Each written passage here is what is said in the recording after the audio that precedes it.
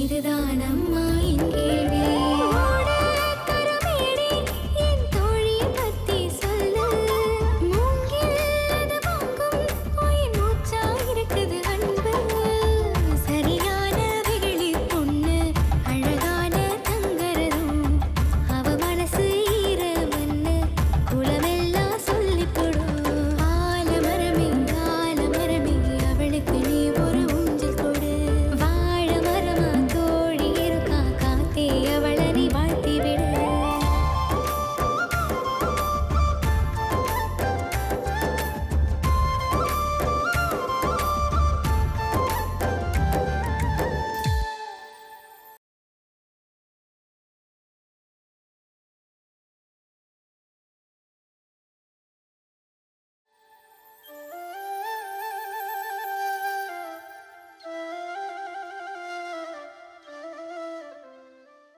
ஒரு நோம்பி நொடிக்கும் கூட விட்டுட்டு வெளியில போக மாட்டேன். அத்தனை கஷ்டத்துலயும் நான் வளர்த்திட்டு இருக்கிறேன். இத்தனை தாங்கிட்டு அவன் நல்லா படிக்கணும், எல்லாத்துலயும் ஜெயிக்கணும்னு சொல்லிட்டேன். இப்படி தோத்து போறேன்னு சொல்றாள, இது நியாயமா கண்ணு? நீயே சொல்லு. ஏன் அவ ஒத்துக்கிட்டா? ஓஹோ, 50,000 பணம் தரேன்னு சொன்னதும் அதுல மயங்கிட்டாளாக்கும். ஐயோ, அப்படி சொல்லாத கண்ணு. எனக்கு உடம்புக்கு முடியாம இப்பவோ எப்பவோன்னு இருக்கிறேன். ஆஸ்பத்திரியில் கொண்டு காட்டினா 50,000 கொடுத்தா எனக்கு ஆப்ரேஷன் பண்ணி குணப்படுத்துறேன்னு சொன்னாங்க. என்னை காப்பாத்துறதுக்காக எந்த தியாகத்தையும் செய்ய தயாரா இருக்கிறேன்னு ஒரே முடிவா சொல்லிட்டா. நான் சொன்னாதான் கேட்க மாட்டேங்கிறா. நீயாவது சொல்லி அவளை செய்ய வைக்கணும்னு தான் உன்னை தேடி வந்து சாமி. அப்பத்தா உசுரை காப்பாத்துறதுக்காக போட்டியில தோத்து பணம் சம்பாதிக்கிறேன்னு சொல்ற பொண்ணு இந்த உலகத்துல ஆறுமா இருப்பா. கண்ணம்மா மாதிரி ஒரு பொண்ணுக்காக கோயில் கட்டி கும்பிடலாம். ஆமா கண்ணு, அவளுக்கு நான் அப்பனாத்தான் கிடையாது.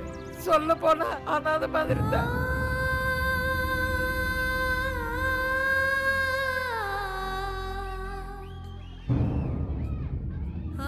ஏதோ நான் இருக்கிறதுனால கூப்பிடுறதுக்குன்னு ஒரு உறவு இருக்குது. இல்லன்னா அந்த உறவும் இல்லாம தனியா நிப்பகன்னு. ஏங்கம்மா இப்படிலாம் சொல்றீங்க? உங்களுக்கு ஆபரேஷன் நடக்கும், ஒண்ணும் கவலைப்படாதீங்க. கண்ணம்மாக்கு நீங்க துணையா இருப்பீங்க. நான் செத்தாலுமே பரவாயில்ல கண்ணு. என்று பேத்து தோக்க கூடாது, ஜெயிக்கணும். எங்க வீட்டுல கரண்ட் விளக்கம் இல்லாம சிம்னி விளக்கு ஏத்தி வச்சு தூக்கம் முழிச்சு வெடி வெடி படிச்சா கண்ணு. அவ்வளவு கஷ்டப்பட்டு படிச்சவ தோத்தா நல்லாவா இருக்கு? நீயே சொல்லுங்கண்ணு.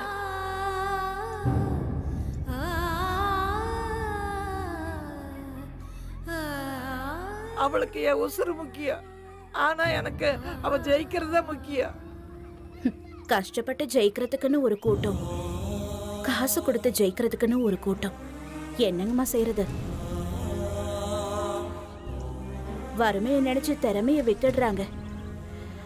கண்ணம்மாவும் இந்த வலையில சிக்கிக்கிட்டா. இப்ப கூட வீட்டுல இருந்து அவளுக்கு தெரியாம தான் கண்ணு வந்த. தெரிஞ்சா பள்ளிக்கூடத்து பார்க்க எதுக்கு வந்தேன்னு என்னை திட்டுவா. எப்படியாவது கண்ணம்மாவை ஜெயிக்க வச்சிருக்கண்ணு. அம்மா, கண்ணம்மா தான் ஜெயிப்பா. இதுக்காக நீங்க கவலைப்பட வேண்டாம். இது விஷயமா நான் கண்ணம்மா கிட்ட பேசுறேன். நேத்து அவ சொன்னதுல இருந்து எனக்கு தூக்கமே வரல சாமி. நான் வாழ்ந்து முடிச்சவ, அவ வாழ வேண்டியவ. அவன் ஜெயிச்சான்னு கேட்டு கண்ணை மூடினாத்தான் இந்த கட்ட வேகு. இல்லைன்னா வயசு பிள்ளையோட எதிர்காலத்தை நாசம் பண்ணிட்டுமோன்னு மனசு கடந்து அலப்பாய்ங்கன்னு. உன்னை என்ற குலதெய்வமா நினைக்கிறேன். என்ற பேத்தி எப்படியாவது ஜெயிக்க வச்சு என்ற வயிற்றுல பாலை வந்துரு சாமி. அதெல்லாம் நான் பாத்துக்கிறேங்கம்மா, நீங்க கிளம்புங்க. கண்ணு, நான் உன்னை பார்த்த விஷயத்த கண்டிப்பா கண்ணம்மா கிட்ட சொல்ல மாட்டேன். எப்படிங்கம்மா சொல்லுவேன்? வசதி இல்லாத வீட்டுல படிக்கிறதுக்கு அனுப்பாம கூலி வேலைக்கு அனுப்பி காசு வாங்குறதானே பழக்கம். அப்படி இல்லாம பள்ளிக்கூடத்துக்கு அனுப்பியிருக்கீங்க. 50,000 வேண்டாம், பேத்தி ஜெயிக்கிறது தான் வேணும்னு சொல்றீங்க. அதுக்கப்புறமா அவளை நான் ஜெயிக்க வைக்காம விடுவேனா? அம்மா, நீங்க போங்கம்மா, நான் பாத்துக்கிறேன். இப்போதான் கண்ணு மனசுக்கு நிம்மதியா இருக்குது. நான் வர்றேன் கண்ணு. போயிட்டு வாங்க.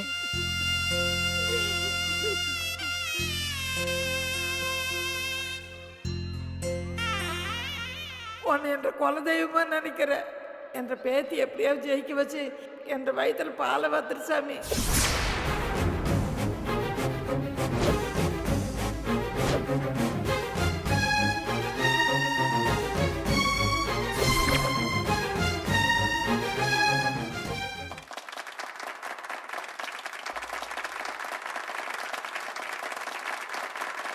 வணக்கம் வணக்கம் வணக்கம் வணக்கம்.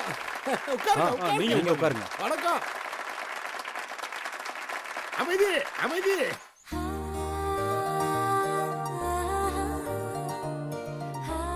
ஏனுங்க நல்லா இருக்கீங்களா?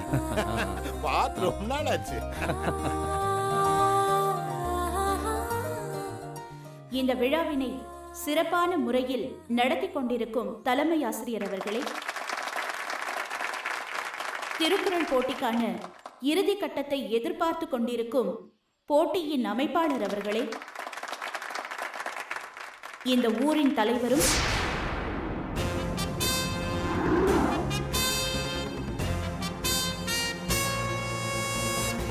இந்த பள்ளிக்கூடத்திற்கு நிலம் வழங்கி ஏழை குழந்தைகளின் கல்விக்காக உதவி செய்து கொண்டிருக்கும் ரத்ன சபாபதி அவர்களே,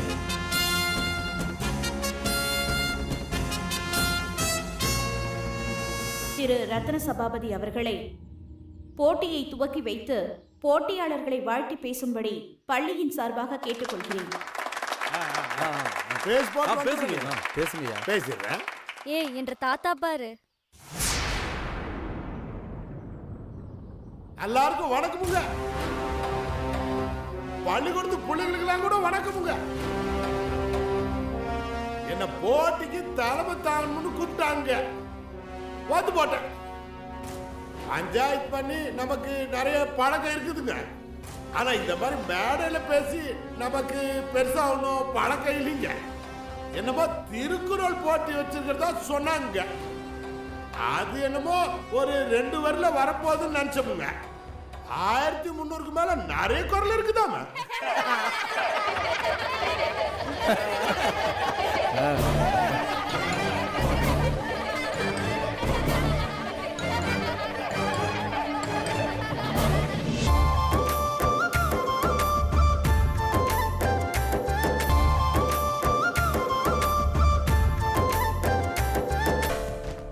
எத்தனை குரல் இருந்தாலும் நம்ம பிள்ளைங்க படிச்சு பாடுவாங்க.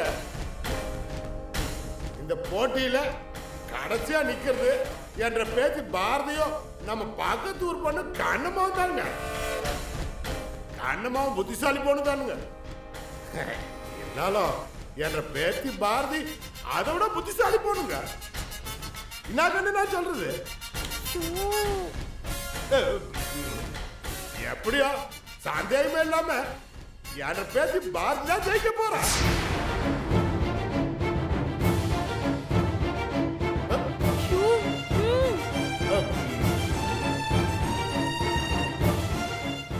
என்ற பேச்சு தான் ஜெயிக்கணும்னு நான் சொன்ன மாதிரி போட்டி போற ஒவ்வொரு பிள்ளையோட அப்ப ஆத்தா தாத்தா பாட்டின்னு எல்லாரும் நினைக்கணும்.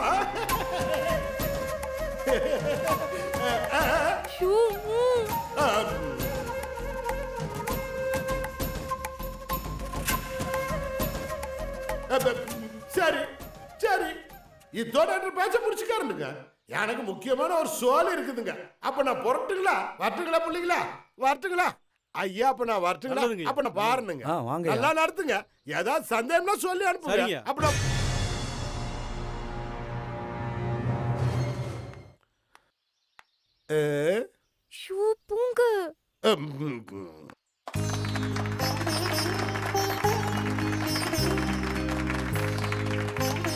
நீங்கள் ஆவலோடு எதிர்பார்த்து கொண்டிருக்கும் இறுதி சுற்று இப்பொழுது நடைபெற உள்ளது.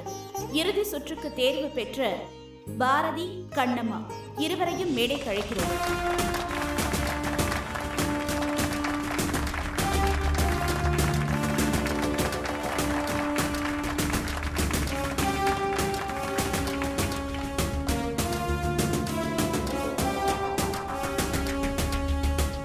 வெற்றி ஒருவருக்கு நிச்சயம் என்ற எண்ணத்தோடு பாரதியும் கண்ணம்மாவும் உங்கள் முன் நிற்கிறார்கள்.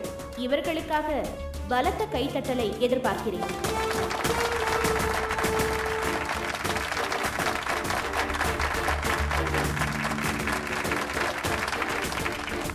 பாரதியும் கண்ணம்மாவும் சமமான மதிப்பெண்களில் இருக்கிறார்கள். இப்பொழுது ஒரு கேள்வி கேட்கப்படும். அந்த கேள்விக்கான பதிலை யார் சொல்கிறார்களோ அவரே வெற்றி பெற்றவராக அறிவிக்கப்படுவார். இப்பொழுது கேள்விக்கான நேரம் ஆரம்பிக்கப்படுகிறது.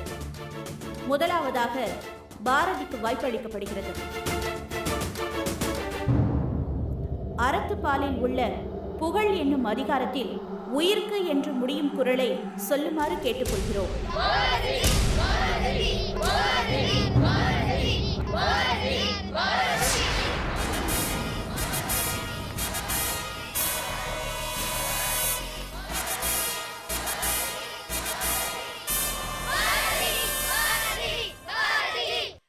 ஈதல் இசைப்பட வாழ்தல் அதுவல்லது ஊதியம் இல்லை உயிர்க்கு.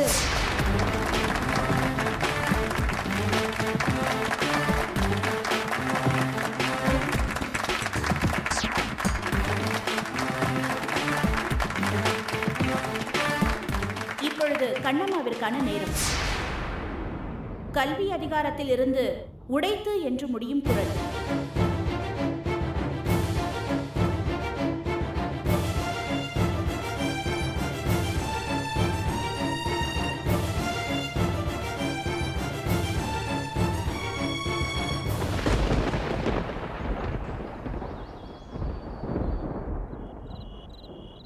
டீச்சர், ஏதோ பேசணும்னு சொன்னீங்க, எதுவுமே பேசாம இருக்கீங்க. ஒன்ற மேல எனக்கு கோவம் கண்ணம்மா. ஏனுங்க டீச்சர், நான் ஏதாச்சும் தப்பு பண்ணிட்டேனுங்களா? சாதாரண தப்பு செஞ்சிருந்தா பரவாயில்லையே, மன்னிக்கவே முடியாத தப்புல செஞ்சிருக்க. இல்லைங்க டீச்சர், என்னை பத்தி யாரோ உங்ககிட்ட தப்பா சொல்லியிருக்காங்க. சொன்னவங்க தப்பா சொன்னாங்களா இல்ல ஒன்றரைக்கிட்டே தப்பு இருக்கான்னு தெரிஞ்சுட்டு போகதான் உன்னை இங்க வர சொல்லியிருக்கேன். நான் கேட்குற கேள்விக்கு உண்மையை மட்டும்தான் சொல்லணும். சொல்லுவியா? சொல்றேன் டீச்சர். நடக்க போற திருக்குறள் போட்டியில நீ ஜெயிக்க போறியா தோக்க போறியா?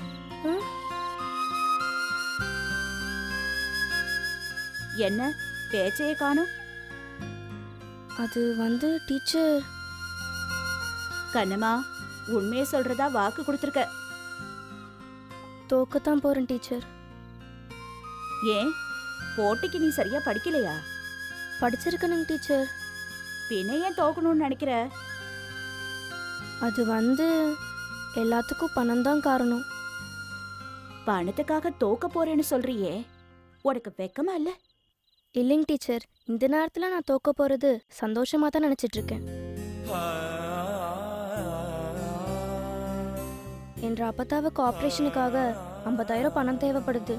அவ்வளோ பெரிய தொகை என்ன மாதிரி குடிசையில பிறந்தவங்களுக்கு எப்படி கிடைக்கும்? நடக்க போற போட்டியில ஜெயிச்சா 25,000 ரூபாய் கிடைக்கும். ஆனா தோத்தா 50,000 தரேன்னு சொன்னாங்க. யோசிச்சு பார்த்தேன், என்ற அப்பத்தா உசுருக்கு முன்னாடி நான் ஜெயிக்கிறது பெரிய விஷயமா தெரியலைங்க டீச்சர். கண்ணம்மா, எனக்கு எல்லா விஷயமும் தெரியும். மனுஷனோட பலகீனத்தை விலைக்கு வாங்குறவங்க இருக்காங்க. உன்னோட பலகீனம் இப்ப தேவைப்படுற 50,000. அதுக்காக நீ தோக்கணும்னு முடிவு பண்றது அவ்வளவு நல்லது இல்லம்மா. எனக்கு வேற வழி தெரியலைங்க டீச்சர். நாங்க ஏழைங்கன்னு நோய் எங்களுக்கு உதவி பண்ணல, நோயை குணப்படுத்துறதுக்கும் யாரும் உதவி செய்யல. 4 பேர் முன்னாடி நான் தோக்குற சம்பவம் தான் உதவியா வந்திருக்கு. இது பார் கண்ணம்மா, நானும் பண்ணையார் வீட்டு பொண்ணுதான். பாரதியை ஜெயிக்க வைக்கிறதுக்கு பணத்தை தூக்கி முன்னால போடுறாங்க. உண்மையிலேயே பாரதி திறமையால ஜெயிச்சா நானே அவளை பாராட்டுவேன். படிச்சு நீ பெரிய ஆளா வருவேங்கிற எதிர்பார்ப்பு தோத்து போயிடும். தோட்டத்துக்கெல்லாம் ஏழ்மை ஒண்ணா தோக்கடிச்சுக்கிட்டே இருக்கும். ஒன்றரை திறமை இருக்கும்போது வரமே பார்த்து நீ ஏன் பயப்படுற? பசிக்கும் போது உதவாத திறமையை வச்சு என்னங்க டீச்சர் பண்றது? எனக்கு தெரிஞ்ச ஒரே உறவு என்ற அப்பத்தாதா. அதுக்கு ஏதாவது ஒன்று ஆயிடுச்சுன்னா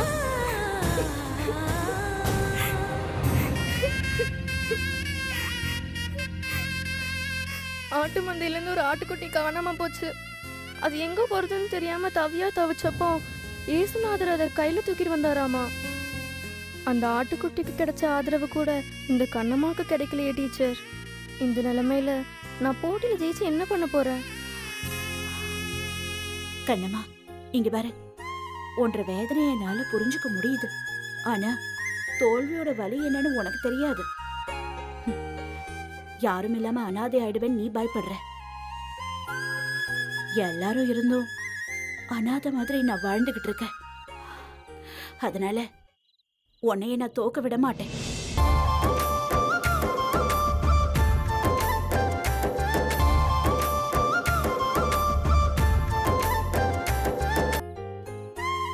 கண்ணம்மா, இங்க பாரு, உன்ற வேதனையை என்னால புரிஞ்சுக்க முடியுது.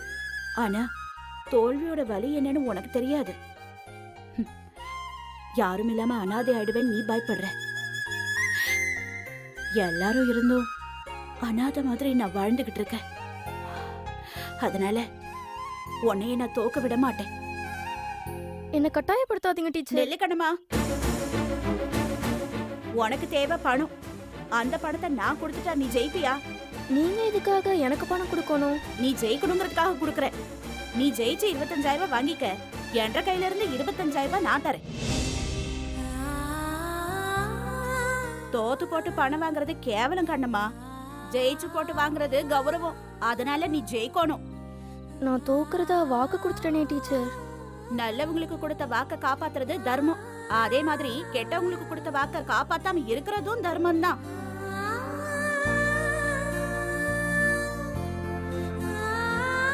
கண்ணம்மா, என்ன யோசிக்கிற? தோத்துட்டா உடனே பணம் தரதா சொல்லிருக்காங்க. நீ ஜெயிச்சா நானும் உனக்கு உடனே பணம் தரேன். நம்பலாமா டீச்சர்?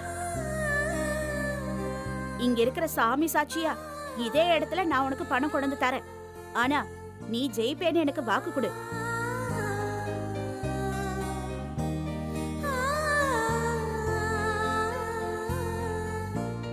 ஏன் கண்ணம்மா, என்னை நம்ப மாட்டியா? சரிங்க டீச்சர், நான் கண்டிப்பா ஜெயிக்கிறேன். பேச்சு மாற மாட்டேல்ல? இல்லைங்க டீச்சர், என்னை ஜெயிக்க வைக்கணும்னு என்னை வர வச்சு உற்சாகப்படுத்துறீங்க. உங்க பணத்தை எனக்கு கொடுக்கறதா சொல்றீங்க. இதை நான் கொஞ்சம் கூட எதிர்பார்க்கலைங்க டீச்சர். என்ற அப்பதான் பொழைச்சா போதுங்க டீச்சர். நீங்க சொல்ற மாதிரியே நான் ஜெயிச்சு காட்டுறேன். அது மட்டும் இல்லைங்க, காலம் பூரா உங்களுக்கு நான் நன்றியா இருப்பேனுங்க டீச்சர். கவலைப்படாத கண்ணம்மா, கடவுள் ஏழைங்களை கஷ்டப்படுத்துவார், ஆனா கைவிட மாட்டாரு. அதுவும் இல்லாம உன்னைய மாதிரி ஒரு நல்ல பொண்ணை எப்பவும் கைவிட மாட்டாரு. நீ தைரியமா இரு.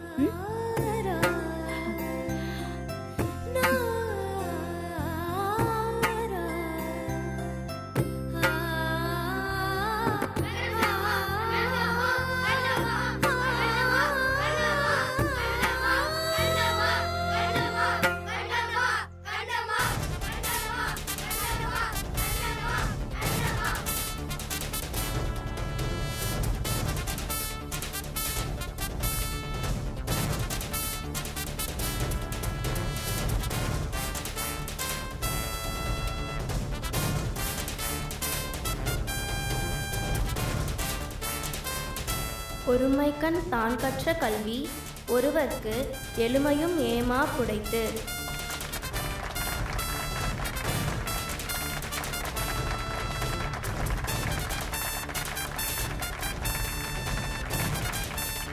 இந்த இறுதிச் சுற்றிலும் இருவரும் வெற்றி பெற்று விட்டார்கள். நடந்து முடிந்த இந்த போட்டியில் இருவரும் சமநிலையில் இருப்பதால் இப்பொழுது நடுவர் அவர்கள் ஒரு கேள்வி கேட்பார். அதற்கு விடை அளிப்பவரே வெற்றி பெற்றவராக அறிவிக்கப்படுவார்.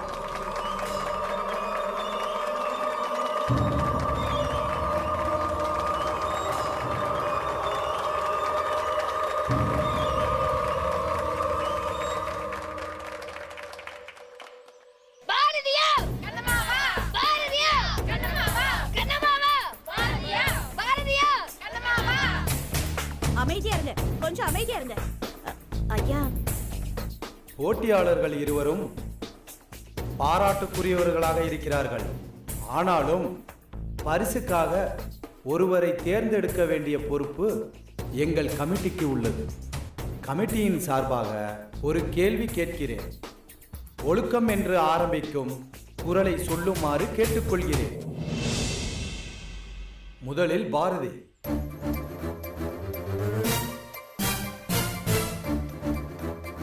பாரதி பாரதி பாரதி பாரதி பாரதி பாரதி.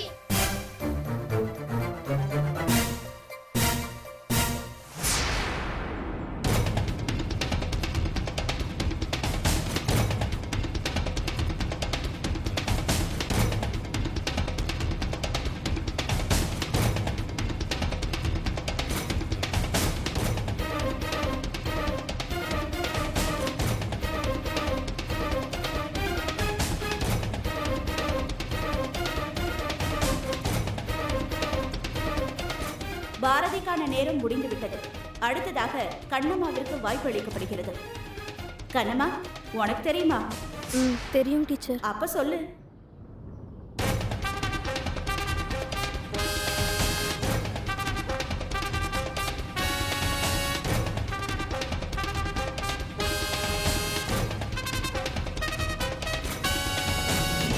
ஒழுக்கம் விழுப்பம் தரலான், ஒழுக்கம் உயிரினும் ஓம்பப்படும்.